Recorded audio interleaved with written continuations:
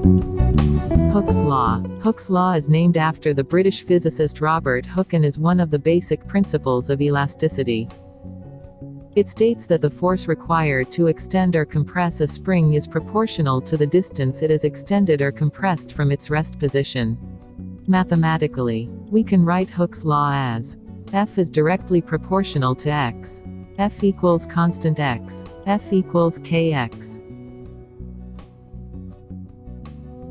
Where F is the applied force, and x is displacement of the spring from rest position and k is spring constant, which is defined as the characteristic of a spring which measures the ratio of the force affecting the spring to the displacement caused by it. Or, it describes how stiff a spring is and how much it will stretch or compress.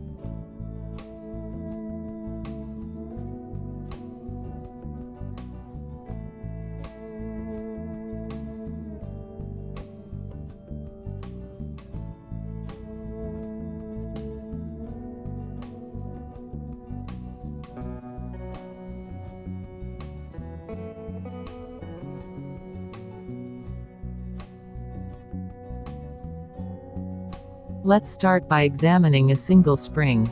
We have a spring with a spring constant of 100 Newton per meter. This means that the force required to extend or compress this spring by 1 meter will be 100 N. Now, let's apply a force of 10 Newton to the spring. According to Hooke's law, the displacement of the spring will be proportional to the applied force. So, the spring will extend by 0.1 meters or 10 centimeters. If we increase the force to 20 Newton, the spring will extend by 0.2 meters or 20 centimeters. On 30 Newton the displacement is 0.3 meter and on 40 Newton it is 0.4 meter and so on 100 Newton force the displacement is 1 meter.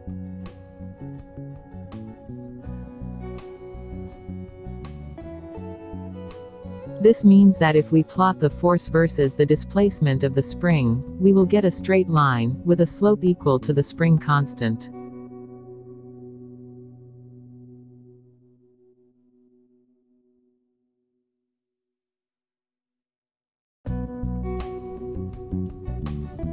Now, let's increase the spring constant to 200 Newton per meter and apply the same forces.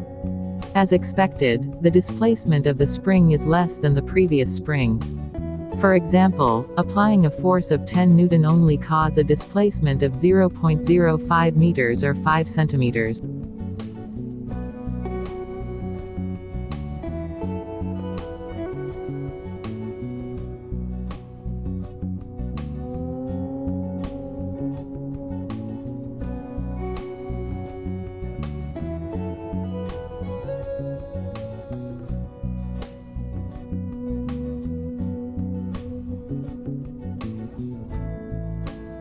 And on 100 newtons force the displacement is 0.5 meter or 50 centimeters.